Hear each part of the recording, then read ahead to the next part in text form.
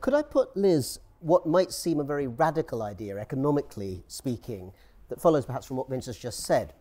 One of the most radical things that any government of left or right could do if it wanted to is to make labour as free as possible, encourage immigration to be as free as possible rather than being restricted. In some ways, that's a right-wing policy rather than a left-wing one. Is it one that you would welcome as an economic libertarian?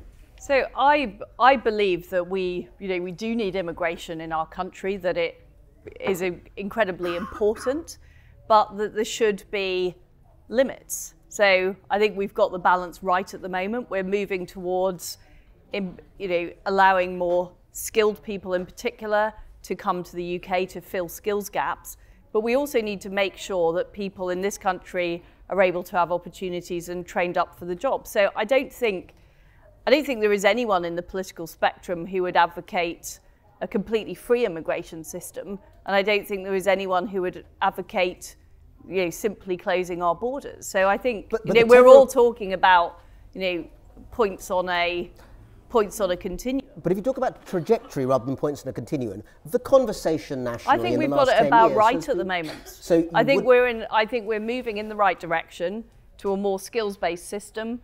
I think that commands popular support. But I think the issue was... You wouldn't want to see numbers lower then? No.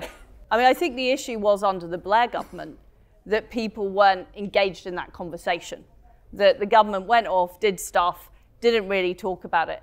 I notice now, when I talk to people in my constituency, they're much more aware of the need, for example, in agriculture to make sure we have enough people constituency is Norfolk. In Norfolk to do those roles. I think people are aware that we don't have enough doctors in the NHS, and the extra allowance we've made for visas is a good thing. But I think there was a lack of political debate about this issue. And the point I was making earlier, which I think is relevant about economics, is we've moved away from a system where people voted for political parties basically based on how much they earn. I think we are now moving to a system where people are voting on values, and they want to hear what politicians stand for.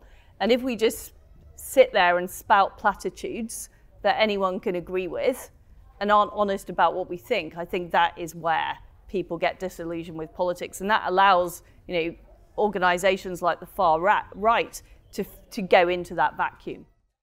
For more debates, talks and interviews, subscribe today to the Institute of Art and Ideas at IAI TV.